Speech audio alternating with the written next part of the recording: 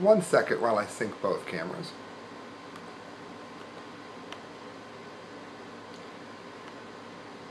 And it won't be long. I got it.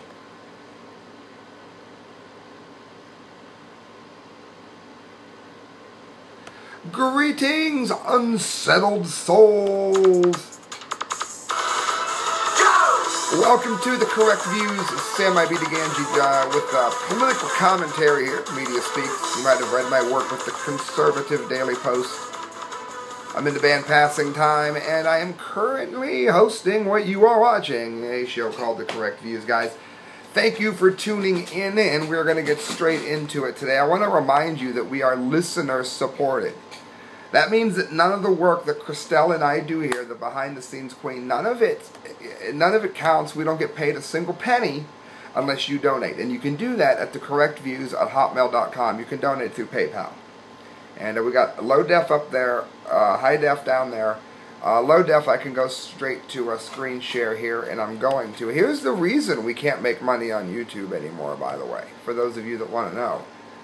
YouTube slams real news with age restriction. That's their newest ploy. Now, what they've been doing, for those of you that don't know, is they've been moving for quite some time in a direction where if you have a thought, any thought at all, that isn't conservative, or that isn't liberal, I should say, that's even remotely conservative, then they won't let you monetize the video.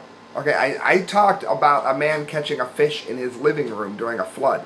But because my channel is associated with conservative talk, I wasn't allowed to monetize the video. And that's what we're seeing all over. Freedom of speech is being decimated. And you liberals that think this is funny, you think it's funny until it happens to you. We're going to get a real SOB in White House one of these days, who is a lot tougher than you guys think Trump is. And he's going to use this against you. That's the way things like this work. And it's going to come back to haunt you if you don't have enough sense to wake up to it now. Oh, the irony. If you complain about the sexualization of kindergartners as age inappropriate, YouTube will slap an age restriction on your video. And Ron Paul is the latest to be demonized by YouTube, according to Julian Assange. So what we're seeing here is videos that are not even offensive are now being hit with age restrictions so that people cannot tune them in and share them. And if there's you might say it doesn't matter because a really young person isn't very likely to be reading politics. And in this day and age, that's painfully true. However, the bigger issue here is the fact that you can't share an age-restricted video on YouTube. And that means that it cuts down on Facebook and on a lot of other places. And that restricts the number of people who are going to see the facts that need to be gotten out there. That's why I ask you guys to hit share and hit subscribe and keep people knowing that there is a place telling the truth. Right here. It's The Correct Views. That's why they're called The Correct Views. And there's a lot of people, Mark Dice, Luke Radowski, there's a lot of people who have faced this, and it's been a real problem. And I want to point it out because, like I said, it's going to affect all of us. I'm warning you now. Moving on, a couple more stories to get to here. Officer arrested a Utah nurse after he was told not to.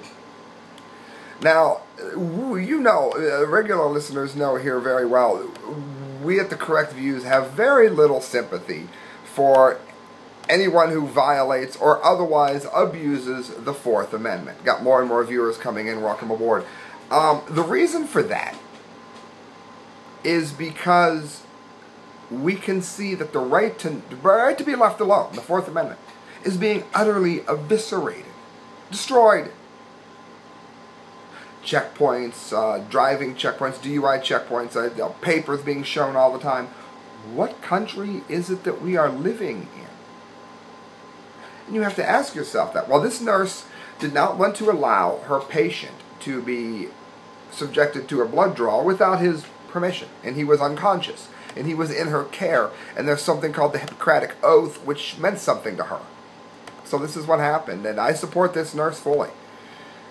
Salt Lake City, a Utah police officer whose rough arrest of a hospital nurse has drawn condemnation, put the woman in handcuffs even after investigators told him not to worry about getting the blood sample he was seeking from the patient, the chief whose department said on Friday. So he was told to stand down and still didn't.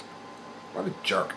Officers initially wanted the sample as a routine part of the car crash investigation, said Logan Police Chief Gary Benson. Yeah, so they could hit him with a DUI charge that he may not have even earned. And we all know that the DUI laws are outrageous. You could be perfectly sober and get a DUI here. Why? Because they make it so low that if somebody even free pours your shot, even at 1 hour, you're going to be over. It's a money scam. If someone doesn't have a level 2 or level 3, at least a level 2 DUI, chances are they didn't even earn it.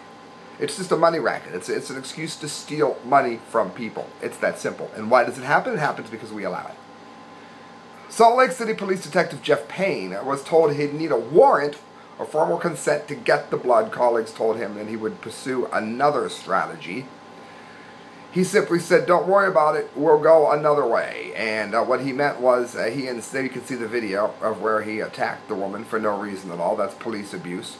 Payne nevertheless insisted that when nurse Alex Werbles held her ground, based on the University of Utah Hospital's policy, Payne dragged her screaming from the hospital in handcuffs. Salt Lake City police apologized and put Payne on paid leave after a dramatic video of the July 26 arrest surfaced. Police spokesman Christina Judd said an internal review will look at the directions Payne received and how he responded. He disobeyed them. That's how he responded. And this is what we're seeing more and more and more. Payne was supported by her supervisor, Lieutenant James Tracy, who is shown on the body camera video continuing to insist the police have the right to get the blood when they do not know. You are not allowed to draw blood from an unconscious person, okay? The troopers, it said, had tried to stop the pickup truck for reckless driving, but the man sped away. The Highway Patrol said in a statement the pickup driver was killed when the two vehicles collided and a semi-truck exploded and caught fire. And the patient was William Gray Rigby of Idaho, who had been driving a tractor trailer in northern Utah when he was hit on head-on by a fleeing by a man fleeing Highway Patrol officers. Well, maybe the Highway Patrol officers should pull over a few less people. Now, granted, if he was fleeing, then there's likely a good reason why it happened. Okay, I can concede to that.